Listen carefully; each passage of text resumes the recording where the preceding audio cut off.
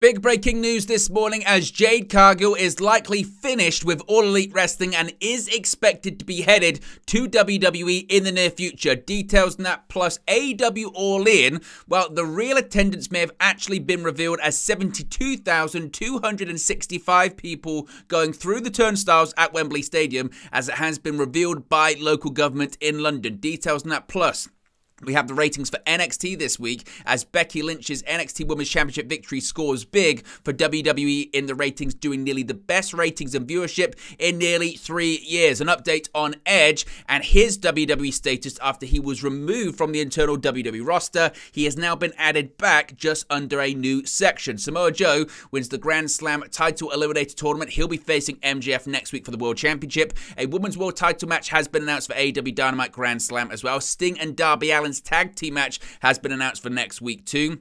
Hangman Page will face Swerve Strickland at Wrestle Dream in Seattle. Konosuke Takeshita has a new name that was revealed last night on Dynamite, and an AEW International title match has been announced for AEW Dynamite Grand Slam.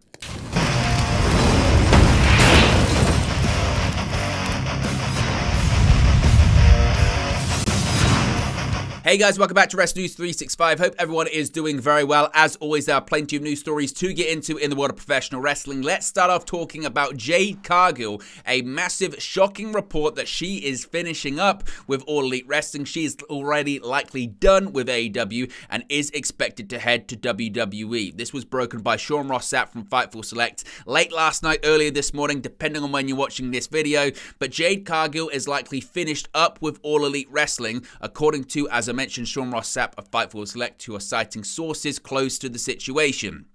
Of course, Cargill just made her return at this past week's episode of AEW Collision and quickly set up a match with Chris Statlander for the TBS Championship. Now, to the surprise of many, it was booked for AEW Rampage, and spoiler alert here if you don't want to be spoiled about the result of it, but considering the story, you kind of know where this one is going. Chris Statlander defeated Jade Cargill clean in their rematch. Now, Fightful Select are reporting that they have been told by AEW sources that this is because, as things stands at the moment, Jade Cargill is finishing up with AEW, with the September 13 tapings in Cincinnati possibly being her final appearance for the company. Now, Fightful are told that the situation unfolded last week and Cargill was brought back to Collision in order to wrap up and put over Chris Statlander clean. Now, Fightful has spoken to sources within both AEW and WWE, and they believe that she is indeed headed to WWE. Now, Fightful should specify that they haven't heard of an official offer being made, and as is always the case, things can change in the world of pro wrestling, including in a situation like this. So once again, to be clear, Fightful are reporting they haven't heard how long her AEW contract has left on it. They had recently heard there were option years in play, but hadn't heard who held those options, whether or not it was Tony Khan who held the options, or actually if it was Jade Cargill who held the options. Now, the wide rumor within rosters of both WWE and AEW is that Cargill will be heading to WWE. Now, this comes as quite a surprise, not only considering that Cargill just returned to television, but the report does state that that was actually to facilitate her wrapping up with the company, but also considering what she had said recently in an interview that just dropped earlier this week regarding her great working relationship with Tony Khan, and actually that there's no place she'd rather be than with AEW. She said this to the Women's Wrestling Talk podcast. You can see it on the screen right there. When asked if she was still in contact with the AEW president, Tony Khan, Cargill says she's always in contact with him and put over how great of a boss he is. She said, quote, "I am always. I mean, he's a phenomenal boss. I could hit him up now. He'll probably hit me back up in 3 minutes. This is a man who has 4 companies, a professional soccer team, Jacksonville Jaguars. He's busy. He literally comes to every show. He's so passionate. He loves our company. There's no place I'd rather be. He doesn't look at me as a number. He looks at me as a human being. He knows my journey. He understands my purpose in the wrestling community and what I want to achieve, and I don't think you can beat that." So again, certainly very complimentary comments, and at the time, many people assumed that that meant she was going to be sticking around in AEW, but now the report is today that she is likely finished with All Elite Wrestling and most likely headed to WWE. What are your thoughts on this? What are your thoughts on Cargill finishing up with AEW, possibly going to WWE? Do you think this is the best move for her? Do you think she'll be a star in WWE? What do you think she does in WWE? Does she go to NXT? Does she go to the main roster? And what do you think this means for AEW? Is this a case of a bit like Cody Rhodes, AEW letting talent slip through their fingers? Let me know your thoughts, as always, in the comments section below. Now, this is also a massive story when it comes to AEW and possibly their world record claim regarding AEW All In being the highest paid attended pro wrestling event ever might be in a little bit of trouble here, because the UK government has thrown a wrench in AEW's celebration of the All In pay-per-view at London's Wembley Stadium, as it appears that the number of people in the stadium was well under the announced paid attendance of 81,035. Now, according to a Freedom of Information request published on the website What Do They Know, the turnstile count for AEW All In was 72,265, meaning the number of fans that passed through the turnstiles in Wembley Stadium, putting it not only well under the announced paid attendance number, it is also well below the turnstile count for WWE WrestleMania 32 in Arlington, Texas, which had 80,709 or 79,800 in attendance, depending on who you ask, because there were different possible counts when it comes to that as well. Now, this is actually the Freedom of Information request. You can actually see the statement here that was posted. It says, quote, "I can confirm that Brent Council holds the information you have requested. See below. The actual numbers registered entering the stadium through the turnstiles was 72,265. This is reflective of what attended on the night and not the total number of tickets sold or no-shows, etc." So the suggestion is that the idea that tickets were bought and people didn't turn up, that is still a possibility, but many people are suggesting, well, it's unlikely that that amount of people didn't show up. Now, as I mentioned, the quotes mentioned the actual number, 72,265. AEW, of course, announced the paid attendance for the event as 81,035 and called it a new worldwide record for pro wrestling. The final estimate from WrestleTix of tickets distributed for All In was 83,131. Now, WrestleNomics are reporting that they were told by a source that a typical AEW event has a drop count, also known as a turnstile count, that is about 80% to 90% of the paid attendance or tickets distributed. In this case, 72,265 is 89% of 83,131. The turnstile count or drop count simply refers to the number of tickets scanned as attendees enter the building, not necessarily as they go through physical turnstiles, which many venues don't use. The turnstile count, as I mentioned, for WWE's WrestleMania 32 in 2016 in Arlington, Texas, was higher than All In's number. The number of fans who entered the building for WrestleMania 32 was 80,709, according to the Arlington Police, a number more than 8,000 higher than 72,265.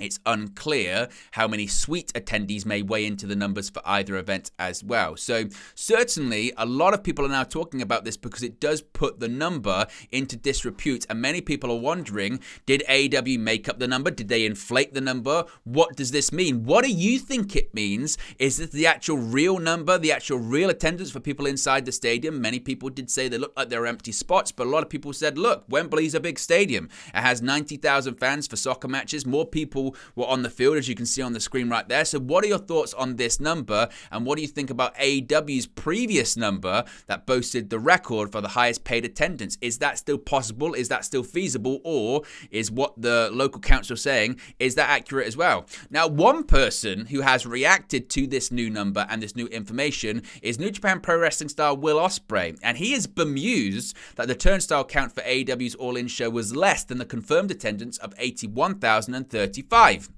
The English star referenced the attendance figures in a video on social media, which he later removed.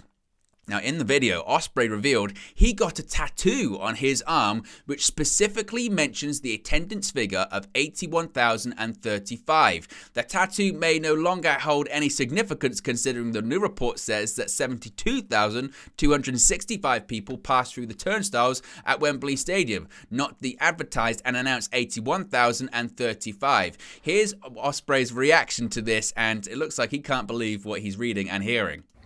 Bruv, you cannot make this up. I am currently in Japan. I've had no sleep. I am tired. And I'll wake up. This is the worst day of my life. Do you know how hard it was for me to get a tattoo? My mum hates them, bruv. They announced it to everyone. They announced it. They announced it's 81,000 people. I've got this thing on my arm. Now let's talk about the ratings for NXT this week, because big time Bex, she's ratings Rebecca all over again, because Becky Lynch gave NXT a big time boost in its viewership and TV ratings, driving the show to highs it has not seen in years. Data published by WrestleNomics shows Tuesday night's episode drew an average of 850,000 viewers overall, a 26% increase from last week's episode. The total viewership Tuesday is the most for the program since October 28, 2020. Now, 335,000 of those viewers were in the coveted key demographic of people aged 18 to 49. That equals a 0.26 18 to 49 rating, a 40% increase from last week, and the highest for NXT since September 1st, 2020. Again, that's over 3 years. Lynch, of course, defeated Tiffany Stratton for the NXT Women's Championship in Tuesday night's main event. A look at the quarter-hour data shared by WrestleNomics reveals the show gained more than 200,000 viewers overall during the match, with the viewership peaking at 1.06 million viewers during the show's 8-minute overrun after 10 p.m. Eastern. WrestleNomics also reported that the clip of Lynch's victory on WWE's YouTube channel drew nearly 400,000 views by Wednesday at 5 p.m. Eastern, more than tripling the next most viewed clip from the show. The performance of Tuesday night's NXT puts the show in position to challenge for a same-week TV ratings victory over AEW Dynamite. Last Wednesday's Dynamite drew an average of 887,000 viewers overall. 409,000 were in the 18 to 49 demographic. So this is just showing certainly that the main roster influence is working when it comes to viewership and ratings. And the question now becomes, do you think NXT will defeat AEW Dynamite in terms of the ratings and in terms of the total viewership? Let me know your thoughts about that too, because certainly it's got a lot of people talking. Speaking of getting people talking, Edge's future in WWE's got quite a few people talking at the moment, doesn't it? Because Edge, is he leaving WWE? Is he part of the internal WWE roster? What's going on with Edge right now? Well, another update has emerged on the WWE status of Edge as speculation continues about what his next move may be. Edge has been absent from WWE television since the August 18 episode of SmackDown, which was billed as his 25th anniversary in WWE. He defeated Sheamus in the main event of that SmackDown episode in his hometown of Toronto, Ontario, Canada. Coming out of that, it emerged that it was actually the last match on Edge's WWE contract, a contract he's publicly stated expires at the end of this month, September. While there have yet to be any concrete updates on his big decision when that contract does indeed come up, there is something of an update on his status within WWE. As we spoke about yesterday, PW Insider reported that Edge had been removed from WWE's internal roster. However, that's not the end of the story here. Edge was in fact removed from the internal roster of current wrestlers, but not from the internal roster entirely. Instead, he's now listed on what's being described as a miscellaneous talent list, which has names that aren't currently active on either Raw or SmackDown.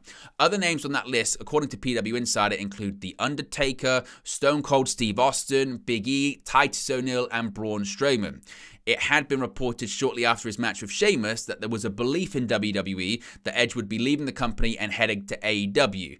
Edge obviously neither confirmed nor denied that, instead just saying he's got a difficult decision to make, and as of the last we heard from him, he still hasn't made it right now. So, as of right now, the latest about Edge is that yes, he was removed from the internal WWE roster, but for active talent, and is still technically listed on the roster. So, we're kind of in the realms of technicalities right now. What do you think Edge is going to do next? What do you think think is going to be his next move? Is it going to be to stay with WWE, to go to AEW, or possibly to retire? That's the big question, certainly, isn't it? Now, let's switch gears and talk about Dynamite last night, because there was a show on television, and Samoa Joe will challenge MJF for the AEW World Championship next Wednesday on the Dynamite Grand Slam special at New York's Arthur Ashe Stadium. Joe defeated Roderick Strong in the final of the Grand Slam title eliminator tournament on Wednesday night's Dynamite to earn his title shot, forcing Strong to submit to the Coquina Clutch. Strong, specifically, his already ailing neck, which was in anguish following the match, becoming even more so when Adam Cole made his way down to the ring to check on his longtime friend. After Strong was put on a stretcher, Cole, alongside Matt Taven and Mike Bennett, accompanied him up the ramp towards the backstage area. However, when Cole paused at the top of the ramp, Joe re-emerged and choked him out, sending a clear message to Cole's current best friend, MJF. Now, MJF himself was not in attendance at Wednesday's Dynamite, nursing his own neck injury suffered at the hands of Joe. During a pre-recorded backstage segment, it was made clear that he will be cleared to compete for next Wednesday's show. Joe will enter next week's title match already holding the Ring of Honor World Television Championship, a title that he's held for more than 500 days ever since he dethroned Minoru Suzuki in April of 2022. So Samoa Joe versus MJF is set for next week's show. Also set for next week's show, an AEW Women's World Championship match, Toni Storm is ready for her close-up. On Wednesday's Dynamite, Storm bested Dr. Britt Baker, Hikaru Shida, and Nyla Rose in a four-way match to earn a shot at Saraya's AEW Women's World Championship at Dynamite Grand Slam next Wednesday at New York's Arthur Ashe Stadium. A former women's champion herself, Storm has undergone a transformation into an old Hollywood starlet, becoming a highlight of recent episodes of AEW television. Initially a member of the Outcast with Ruby Soho and Saraya, Storm has seemingly had a falling out with her former on-screen friends, even costing Soho her match for the TBS Championship at All Out earlier this month. Quote, I advise you to all tune in and just watch as I continue to become a bigger and bigger star, Storm told the Daily Star last month, and it's going to be wonderful for everyone who's watching because we like violence and there's going to be plenty of it. So her opportunity is set for next week in Queens at Arthur Ashe Stadium. Also set for next week, a tag team match involving Darby Allin and Sting. The final card for the third annual AEW Dynamite Grand Slam television special is nearly set. On last night's AEW Dynamite, Christian Cage challenged Sting and Darby Allin to a rematch from All In, where he and Swerve Strickland lost to the duo at Wembley Stadium. However, this time around, Cage will team with his prized protege, Luchasaurus, instead of Strickland. Cage had some choice words for Darby after AEW's resident Daredevil and Nick Wayne defeated Daddy Magic, Matt Menard, and Cool Hand Ange in a tag team match. Very impressive victory, Cage told Darby, before explaining why he's unable to stomach the loss at All In. I just want to remind everyone of one thing. I did not take the loss for my team in that match. And the second thing is, I didn't have my regular partner with me, did I? So it's time to right that wrong. Christian then proceeded to issue the challenge, which Sting and Darby accepted, as confirmed by the announcers later on in the broadcast. Interestingly, the duo of Sting and Darby Allin was victorious in the first two installments of Dynamite Grand Slam and will now get the opportunity to go 3-0 at Arthur Ashe Stadium. At last year's event, the duo defeated the House of Black's Buddy Matthews and Brody King in a no disqualification match. At the inaugural event, they defeated FTR after Sting made Dax Harwood tap out to the Scorpion Deathlock. Besides that match, of course, there are several other matches that have been announced for the show, which we'll get to later on. One match that has been announced, not for next week though, but actually for the Wrestle Dream pay-per-view in Seattle, is Hangman Adam Page and Swerve Strickland. In what will arguably be the biggest pay-per-view match of his career, Swerve Strickland will come face-to-face with former AEW World Champion Hangman Adam Page at Wrestle Dream on October 1st. The match was made official on last night's AEW Dynamite after Strickland issued the challenge to Page, who had just defeated Strickland's Mogul Embassy affiliate Brian Cage in a singles bout. Just as Page prepared to answer Strickland's challenge, he was ambushed by Cage until the Young Bucks saved their elite stablemate from the beatdown and then ran off Cage and Prince Nana from the ring. An irate Strickland looked from the top of the ramp as the announcers confirmed Strickland versus Page for Wrestle Dream. The rivalry between Page and Strickland began 2 weeks ago when the two men had a heated exchange in the ring that ended with Page getting laid out by the Mogul Embassy. During their exchange, Strickland brought up the fact that Page was positioned as AEW's franchise player when the promotion started in 2019 and has been handed countless opportunities that someone like him hasn't been afforded. Strickland proclaimed that he had already have been AEW's first black world champion if given the same opportunities as the elite member, and that he was tired of waiting around for his turn. The segment was widely praised by fans and wrestling pundits alike, with many calling it Strickland's best piece of work under the AEW banner. Now, as of this recording, the only other match confirmed for the Wrestle Dream show, of course, is Bryan Danielson versus Zack Sabre Jr. So 2 matches now have been announced for the big show, the first time ever pay-per-view in Seattle. Konosuke Takeshita has a bit of a rebranding. In a segment on last night's AEW Dynamite, it was announced that One Star will be rebranding and should be referred to with a new name moving forward. Coming to the ring to reveal a painting of their next target, Don Callis and Konosuke Takeshita also used the interview segment with Tony Schiavone to break some news. Don Callis announced that since Konosuke Takeshita has beaten Kenny Omega twice now, he has surpassed being referred to as simply an ace. Instead, from henceforth, we are all to refer to Konosuke Takeshita as the Alpha Konosuke Takeshita. According to Don Callis, the Alpha doesn't feel, he takes everything he can take and then takes some more, playing into reveal of the next target for them both, promising to break Kenny Omega's heart. Callis revealed a portrait featuring Kota Ibushi. Ending the segment emotionally, Callis stabbed the portrait with a screwdriver for maximum drama. So it looks like at some point we're getting Konosuke Takeshita versus Kota Ibushi, possibly at Wrestle Dream, although that wasn't confirmed just yet. Finally, the International Championship match has been confirmed for next week at Dynamite Grand Slam as well. AEW International Champion Jon Moxley was up against the odds on Wednesday's Dynamite, not only facing the much larger Big Bill, but his opponent also had Ricky Starks in his corner, providing a distraction throughout the title match. Despite Bill and Starks' best efforts, Moxley retained his title, tapping out Big Bill with a triangle choke in front of Moxley's hometown crowd in Cincinnati, Ohio. After the match, a big brawl broke out with Moxley, Bryan Danielson, and Claudio Castagnoli fighting off Big Bill and Starks. In the aftermath of the brawl, it was announced that Moxley's next title defense will be against Rey Fenix at Dynamite Grand Slam at Arthur Ashe Stadium next Wednesday in Queens, New York. Phoenix got into Moxley's face backstage after the announcement. The win over Big Bill was Moxley's 3rd defense of the title since winning it from Orange Cassidy at All Out on September 3rd. Moxley defeated AR Fox on last week's Dynamite and then Action Andretti on the most recent episode of Collision. Moxley is the 3rd champion in the short history of the championship. But there you go, guys. This latest pro wrestling news for you today. Be sure to smash a like on the like button. Be sure to subscribe, bottom right hand corner. As always, let me know all of your thoughts in the comment section below, and I'll speak to you again very, very soon.